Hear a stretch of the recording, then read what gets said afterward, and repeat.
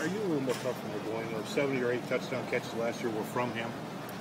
I think at the time last year, he might have had a little better grasp of the offense, whereas Bolden, he was he wasn't even here for a full year yet. He was only here for a summer, so he was still learning things while he was in the game. You briefly thought about committing to the draft, but you've gotten probably a lot bigger, stronger, and faster in the past year. How much do you feel better? Do you feel better, more athletic, stronger at all? I feel, the same athletically, and but as far as being stronger, I definitely feel stronger. Put on some weight. I'm up to 208 right now. Still like to gain a little more, but I don't want to put on too much where I don't have the same abilities that I did before. Do you have a feeling that this could be a really good season for you because you spent 4 years here, 5 years here, and you're ready to go your senior year?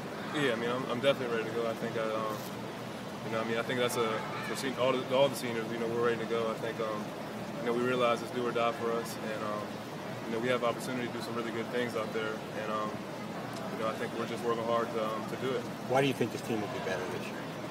We have a lot more experience. A lot of the guys who were starting last year and playing last year were first-year starters, and weren't really used to the level of football that's played in the Big Ten. So I think now that they're accustomed to it, they know how to prepare for it each and every week.